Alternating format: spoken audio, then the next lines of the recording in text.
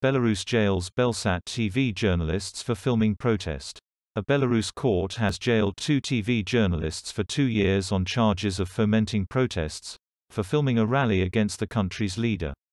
Katerina Andreyeva, 27, and Daria Chultsova, 23, were arrested in a Minsk apartment block in November while live streaming an unauthorized protest.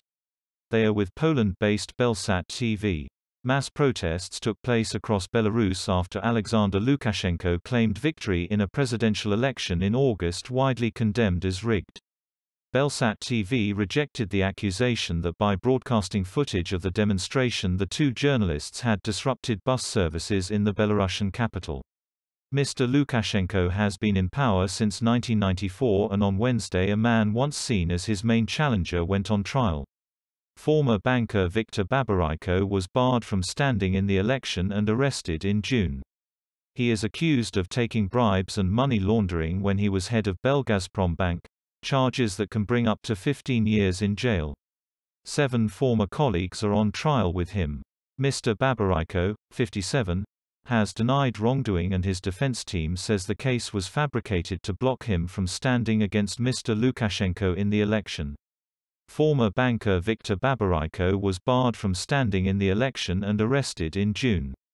He is accused of taking bribes and money laundering when he was head of Belgazprom Bank, charges that can bring up to 15 years in jail. 7 former colleagues are on trial with him.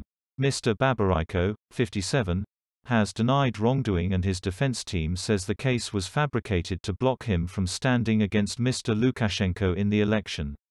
Belarus police cracked down harshly on the demonstrators. Thousands were arrested and many were beaten up. There were also mass anti-Lukashenko protests in other Belarusian cities. There were further arrests this week when security forces raided the homes and offices of human rights activists, journalists and trade union members. A fabricated case from start to finish. Investigators in the Belsat case alleged that the TV journalists, who filmed from the 14th floor of an apartment block on the 15th of November, had encouraged disorder that halted 13 bus services and also blocked trolleybus and tram lines. Belsat reports that the transport routes specified did not include the square where the journalists were filming. Critics see the trial as part of a general crackdown on independent media in Belarus. The TV journalists had been filming a protest in support of Roman Bondarenko, an activist beaten up by masked men who were tearing down opposition symbols.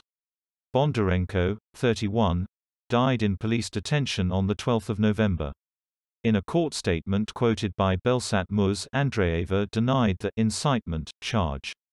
She said the crowd had gathered at the square already before her filming, and protesters could not have watched the live stream anyway because the authorities were blocking web access to it in Minsk. "I'm totally innocent of the crime I'm accused of. I regard this prosecution as politically motivated. A fabricated case from start to finish," she said. "It's a primitive act of Secret Service retribution for my professional work." In a written statement quoted by Belsat, Ms. Chultsova said, "I didn't incite anyone, didn't organize, didn't urge anyone to commit any acts." Belsat says the pair were accused of causing transport disruption costs of 11,562 Belarusian rubles, £3,194, 4,447, which they denied. However, their relatives paid that amount to the state on their behalf. News taken from BBC. Please subscribe to my channel. Thanks for watching.